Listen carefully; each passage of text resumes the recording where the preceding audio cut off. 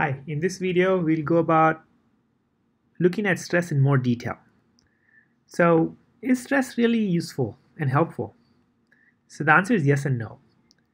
The right level of stress is good, but high level of stress and constant stress to the body is not good. So, there are many stressors, as we saw in the previous video, in life. There's stress because of competitiveness, there's stress because of the lifestyle that we live. We're always connected to the internet, always connected to our phones, always reacting to every little news that comes out.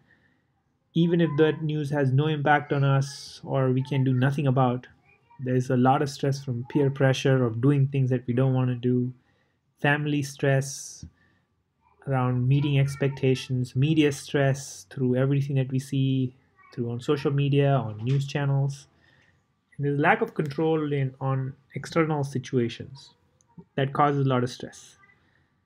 So what happens is we tend to take the path of least resistance, which is we tend to go into a lot of negative behaviors. So if a child at home doesn't feel a sense of belonging or doesn't feel a sense of love, then they go and associate with gangs. They go to drugs. They drink because they've seen their parents relax at home with a little bit of drinking and smoking, overeating, undereating, anger, sulking, whole host of issues that can happen because that's what they have seen.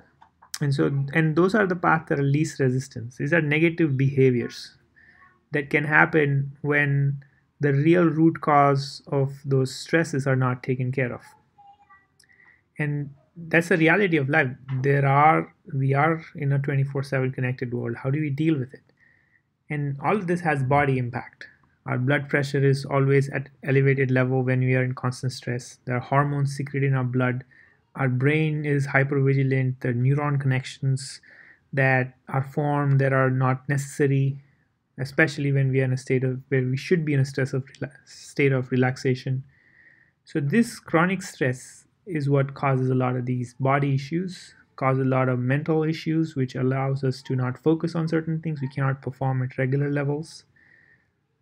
So healthy stress is useful, but not the kind of stress that happens that doesn't allow you to perform, that always make you hyper vigilant, always make you feel that you're out of control. So the solution in this chapter, which is chapter 2 of this book, is to model ideal behavior. So all of our children look up to us and they follow much more of what we do instead of what we tell them. So if we behave in the right way and if we have an ideal behavior of dealing with stress, then the kids will learn it and they'll follow us, they'll copy us. So that's one of the key takeaways for me, which is model an ideal behavior for dealing with stress in a healthy way. And there are 3 steps to modeling an ideal behavior. So the first step is to define crisis. So not everything is what causes us to be in a fight or flight mode, right? Our body over hundreds of years has been trained to deal with surviving in a jungle. So when we see a tiger, we run. The same stress happens in our body and the same hormones on our gets secreted in our body when our boss tells us that he's going to fire us. But we don't do anything, we don't run. But the hormones are secreted in our blood and they stay in our blood and they're confused. There's a lot of blood going to the muscles, but we are not running. Our digestive system gets impacted because blood supply to the gut is reduced. Our kidneys supply to blood is reduced. So typically 70% of blood goes to our gut and our kidneys, but during stress, when we have higher blood pressure, most of this blood goes to our muscles that enable us to run quickly. And so digestive system is impacted. So the first step again is to define crisis. Realistically assess every situation. 99% of the situations are not situations like where we have a real emergency, where we have a car coming at us and that we have to take that turn or dodge that car, or when we have a tiger running behind us. almost 99% of daily situations can be assessed as not crisis. So everything that is not crisis should not be dealt with as crisis. And so that's the first step, like define what is truly a crisis. And by us modeling this behavior, we will not be impacted. We will not be stressed out for every situation in life. And second is come up with strategies to address those stresses that cause you stress, that cause you to panic. Um, the 99% of those that are not real crises, we need real solutions to handle those problems. And we should come up with routines and habits that allow us to handle those situations with a balanced mind. And the third is we need some sort of relaxation tools. We know that we have built this habit over time of so many stresses in our lives.